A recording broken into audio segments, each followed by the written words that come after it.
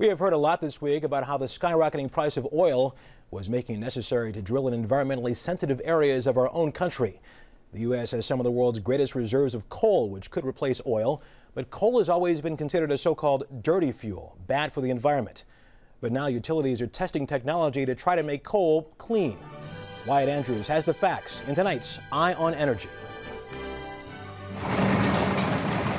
Coal is by far the dirtiest way America makes electric power, but you wouldn't know that from this ad campaign funded by industry. It's the resource that generates half of our electricity.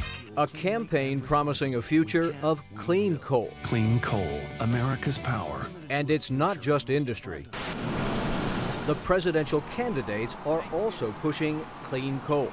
A way to produce coal-generated power cleanly. We can have clean coal technology.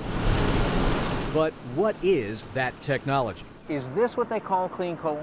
This is the cleanest coal-fired plant in North America. The cleanest coal plant in North America is operated by Tampa Electric in the middle of rural Florida. What makes it clean is that they don't burn coal exactly.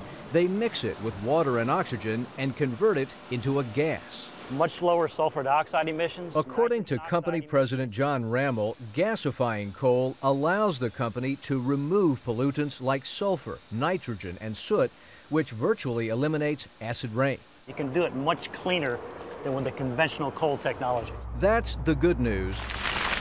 Here's the problem.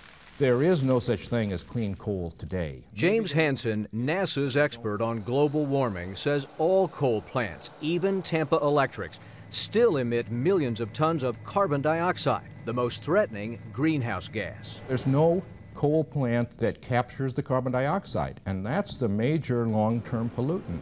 But if carbon dioxide pollution is the problem with clean coal, scientists say there's a solution. They believe it's now possible to recover most of the CO2 and store it underground.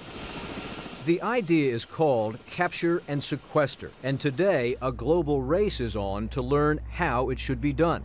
One Norwegian firm is storing tons of CO2 in rock caves beneath the North Sea. America's efforts to sequester carbon have stalled.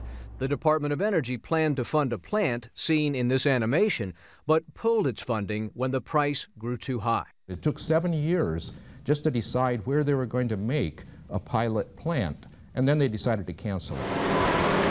And now the failure to solve the CO2 problem is a threat to coal itself. In the last 5 years, at least 63 coal-fired power plants have been scrapped or defeated by public opposition. No more coal. No more coal. Florida's Governor Charlie Crist even helped pull the plug on 2 clean coal plants because he says without a carbon solution, forget clean coal. Until that time comes, we want to develop more solar, more nuclear, more wind. Which is why the industry needs an ad campaign. A commitment to clean.